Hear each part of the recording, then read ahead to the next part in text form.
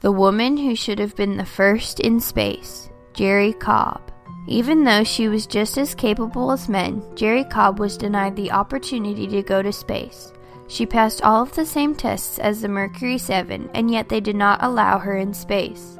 The testing of Jerrie and the 12 other women was abruptly ended because NASA did not want the program. Even though she was shy, Jerrie fought long and hard at congressional hearings. However, Jerrie and the other women's efforts weren't enough to keep the program going. Jerrie compromised with her dreams and found a new dream as a missionary pilot. Jerrie is a trailblazer and has won several awards. Even though she deserved to go to space and she never got her chance, she made her place in history and in the hearts of Amazonian people. Jerrie Cobb was born on March 5, 1931 in Norman, Oklahoma. At an early age, her father introduced her to flying. Because she started early, she earned her pilot's license on her 16th birthday.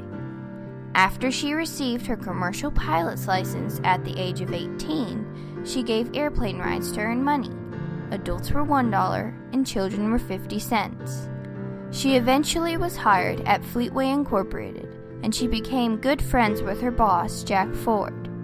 Soon enough, they became closer than friends, and they were engaged for 2 years before a tragedy struck. One day, when Jack was on a delivery, there was a malfunction in his plane, and it exploded. He died almost instantly. She had a speech impediment when she was very young, and I think she was a very kind of isolated person, and she didn't communicate very well, so flying was her way of freedom. Heartbroken after Jack's death, Jerrie set her eyes to space. Dr. William R. Lovelace was the founder of the Lovelace Clinic in Albuquerque, New Mexico. NASA selected Dr. Lovelace to conduct astronaut testing for the Mercury 7 program. Because they are much smaller and lighter than men, he thought that women would be good candidates for spaceflight. She whispered to me, and she said, "I'm in a secret program for women taking the astronaut test." Lovelace was really a visionary. Jackie Cochran was a famous aviator and a good friend of Dr. Lovelace. She was too old to participate in the program, so she helped by providing funding. Because Jerrie was young and an excellent pilot, Dr. Lovelace contacted her to see if she would like to participate in a series of tests that would tell if she would be capable to go to space. We were not there to be compared to the men. We were there to see how well we could do. The tests Jerrie had to go through not only tested her physically, but emotionally also. One of the tests included putting their hands into freezing cylinders to see how they reacted to the shock. There were several other tests that included surviving in a sensory deprivation tank and having freezing water shot into their ears to mimic vertigo. There were all kinds of oddball things that they tested that I'd never heard of before. Lots and lots of x-rays. Generally, the women did better in their cardiovascular tests, so things about pulmonary function, lung capacity, oxygen uptake, things like that. On average, in the 1950s, women did better in the isolation tests and the sensory deprivation tests in both in the United States, Britain, and Canada. So that, and I know that is a place where she did very well. After Jerrie finished testing in Albuquerque, New Mexico, Dr. Lovelace sent her to Oklahoma City to complete additional testing. Once all of the women completed the testing, Dr. Lovelace sent out a telegram congratulating them and informing them to prepare because they were about to travel to Pensacola, Florida to train. As many of the women were about to start packing, they received a short telegram simply saying that the training was canceled, but nobody knew why. When I got the word, it was just a couple of days before I was to get on the airplane and go down to Pensacola. I always say I was an unemployed astronaut, so N-O-T, not. Jerrie, of course, was very upset with the training being canceled. She and Jane Hart, another member of Mercury 13 and wife of Senator Philip Hart, attended congressional hearings on why the program should continue.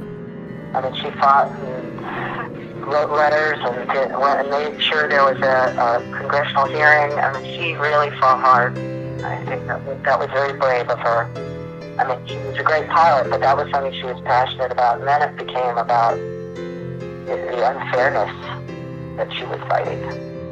Jerrie Cobb was thrust into the spotlight, and she did not like it. She was very uncomfortable being in the spotlight and having reporters asking her questions and having to make presentations and go places and represent the group and all that kind of thing. And she's very smart. She's a fine pilot. She did not like the spotlight at all. She's very attractive, blonde, wears her hair in a ponytail, and the, I think, juxtaposition at the time of, you know, a young woman in heels and a dress wearing a blonde ponytail, who then also was this excellent pilot who might be able to go into space, was something very attractive. Jackie Cochran said that the program would have to wait. Vice President Lyndon B. Johnson agreed and wrote, "Let's stop this now." I mean, part of the story is the fact that the person who turned on her the most was another woman. There are a lot of women in power who don't support other women. Jerrie didn't know what to do. She was just turned down from her lifelong dream. Jerrie eventually self-compromised her dreams. She thought, if I am not helpful up in space, there must be something I can do here on Earth. After thinking long and hard what to do with her life, Jerrie decided to work as a missionary pilot. She searched for missions she could work with, but no one would let her join, because she was a woman, and being a missionary pilot was men's thing. Yet again, Jerrie was turned down because of her gender. She decided that she would have to do this on her own. Jerrie and her twin-engine bush plane flew over uncharted jungles of the Amazon rainforest. She drew her own maps to navigate the area. After some time, the natives nicknamed her plane the Bird. Since this was her own mission, she had to collect donations so that she could deliver seeds, vaccines, and anti-venoms. She sent out letters of thanks to those who donated money. As a devout Christian, Jerrie taught the Amazonian people about God. Her words of God's saving grace and His eternal love brought them comfort through the hardest of times.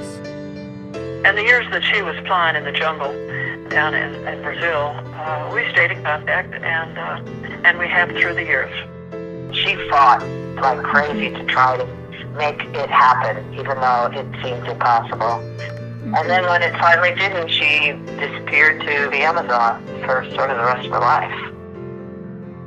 I think her longevity in a field that was very male-dominated when she got into it in the 1950s, and that continues to be overwhelmingly male-dominated to this day in terms of professional flying, I would say that that is really where she distinguished herself, advocating for women and their opportunities in the early 1960s, and then finding a way to continue her own passion through her missionary work.